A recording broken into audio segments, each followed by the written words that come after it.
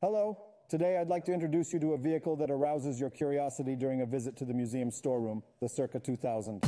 We're also taking this opportunity to talk design. In 1986, as part of Expo Vancouver, we looked to the future and talked transportation. It's also an opportunity to celebrate the city's centenary and the arrival of the train on the country's west coast, so it's hardly surprising that the theme of transportation has inspired the entire Vancouver exhibition. Can you believe it if the theme of Expo 86 was transportation and communication and the sub-theme celebrated ingenuity?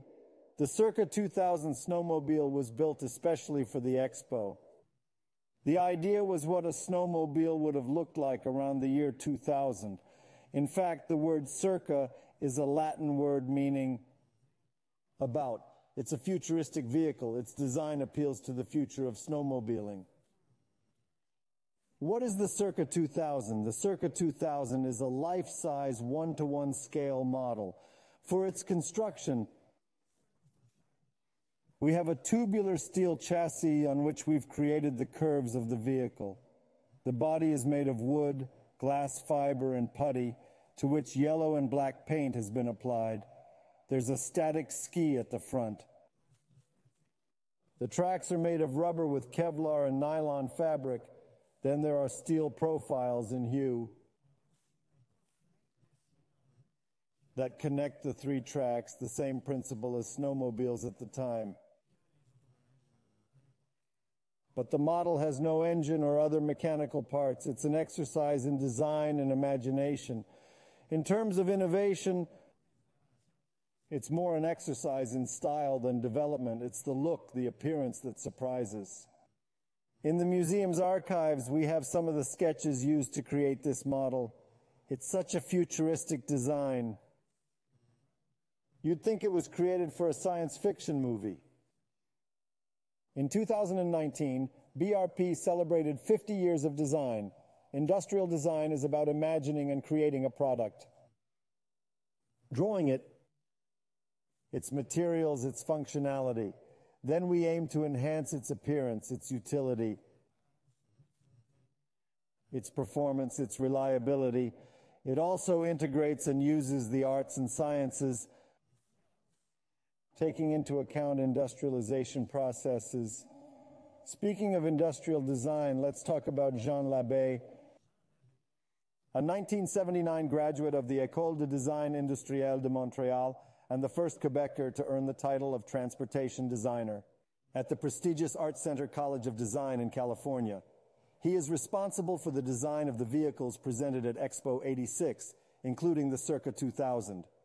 He's also in charge of projects for the new New York subway cars with Bombardier and the new Azur subway cars in Montreal.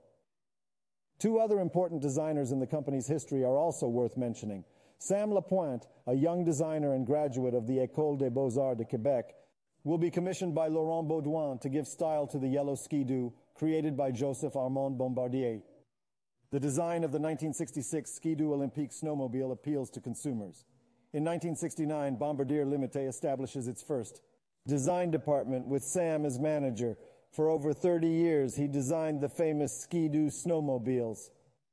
20 years later, Denis Lapointe, Sam Lapointe's son, was hired as designer in 1985 to redefine the concept of the Sea-Doo watercraft developed in 1968. Dennis was then given the mandate to design the entire Sea-Doo product line. He and his team succeeded in giving design its rightful place at the heart of the company's activities. The quality of their work has been rewarded time and again with numerous awards and distinctions. He is now Senior Vice President, Design Innovation and Creative Services at BRP. In 2008, with the creation of the Center Design and Innovation Laurent Baudouin, the team's work became even more focused on integrating design, engineering, and marketing in the creation of products. Like most of J.Armand Bombardier's inventions, the new products are surprisingly unusual.